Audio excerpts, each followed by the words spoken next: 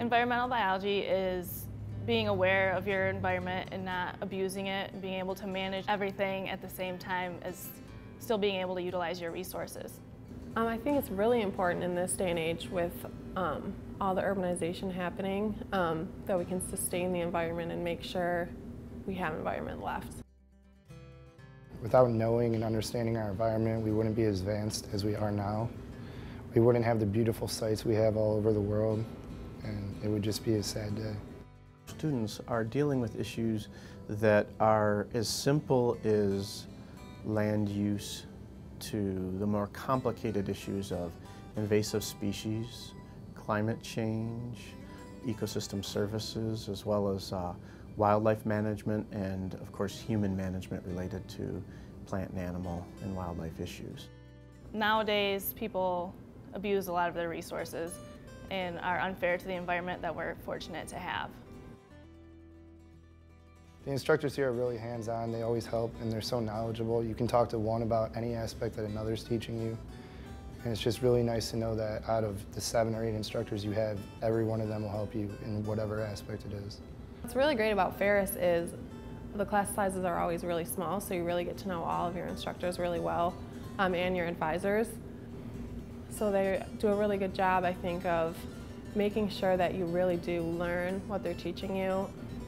And with the labs too, that all our classes have a lab, and they really make sure you're really learning and engaged. So you're getting experts in the field teaching your lectures and labs. And then in the summer and in the fall, we do a lot of field courses. And that's what a lot of your bigger institutions are getting away from. Oh, I think Ferris does a really good job at preparing students for what comes after graduation. And that's something that Ferris is still sticking to, is making sure that when you leave at the undergraduate level, you're either trained to go into grad school or to get a job right away, and you have the skills that you need. And that's what Ferris State's doing better than many schools. Environmental biology is a program that starts out like the pre-pharmacy program, the pre-optometry program, but really where it starts diverging from a lot of the programs is in the second year. So after they've completed their general biology and their general chemistry, as we move up in our biology program, we get into our 300 level courses that have some very rigorous field methods or some very rigorous writing, and we hold students to a much higher standard. And that's where, you know, each of the programs starts to specialize. But we want to make sure that when they get into the program, they have a broad training in biology. And then the big last component is this program requires an internship. And so Dr. Klott and I work with the students to find internship opportunities for these students that are real world settings. And that's really where they really see how the science is done. Well, I actually worked as a wildlife assistant for the Michigan Department of Natural Resources, and the program here really prepared me for that. I worked as wildlife assistant this past summer, and everything that I had learned so far, I was able to use. We take courses in botany and in zoology, animal behavior, ornithology. It's a very wide range of courses so that you get experience in everything, so that when you go out and you're looking for a job, you're really prepared.